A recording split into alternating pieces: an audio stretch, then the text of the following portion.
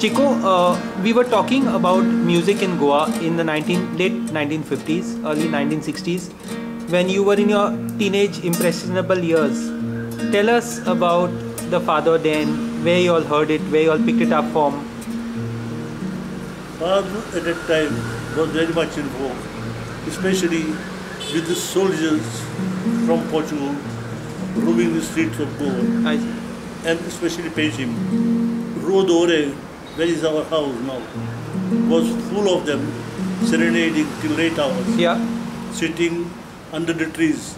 You imagine that there were about 20-25 trees on the footpaths that have gone.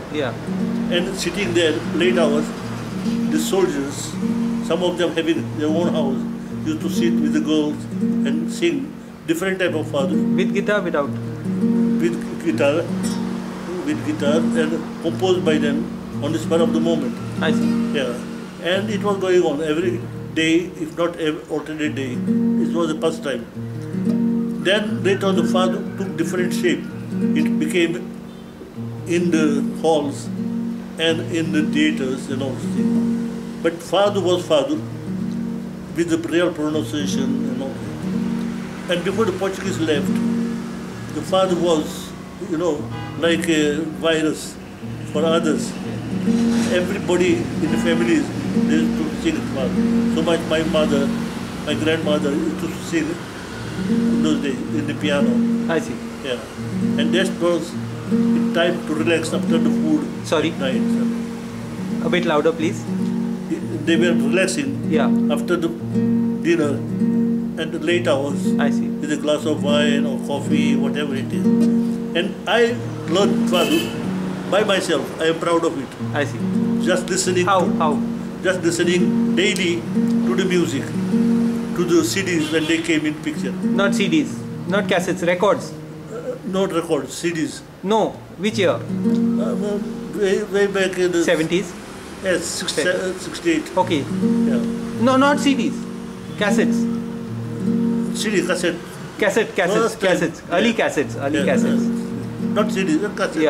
Yeah. I got a CD. Okay.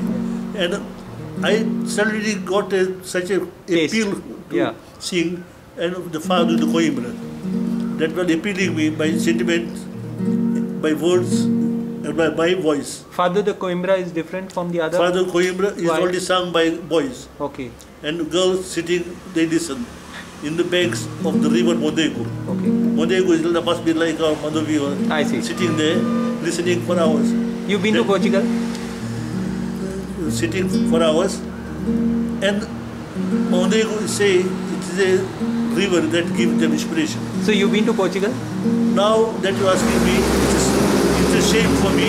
I have been abroad, I have been in Europe, but I not widely in Asia, but never to Portugal. No, but one day the president of Portugal who was here, Mário Soares, he asked me, "Oh, rapaz, you boy, young boy, you must come to Portugal. Take me from Portugal. Eu disse, doutor, até agora não cheguei, but I am creating Portugal in Goa."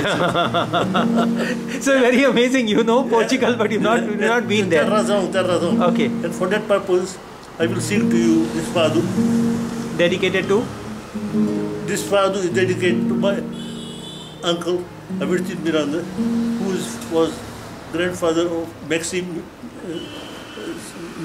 The musician, the young musician. Yes, sir. Maxi and Avertino. Yeah, Avertino is his brother. Yeah. So he's named after the grandfather. Yes, he's your uncle. And the father is Oluwarzinho. Oluwarzinho, so beautiful in the sky that I one day get married. Will be my godfather.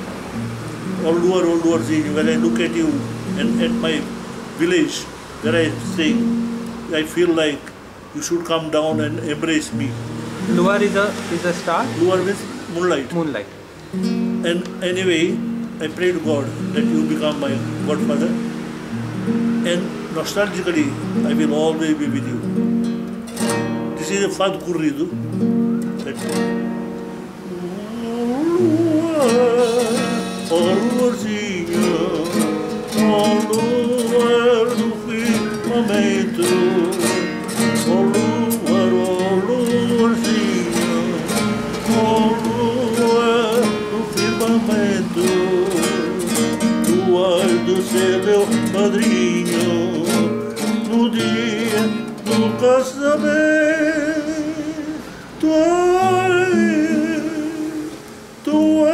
ser meu padrinho no dia do casamento.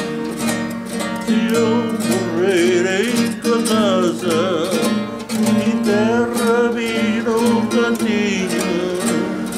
Se eu morrer em tua casa, enterra-me no cantinho. Ponha minha boca de fora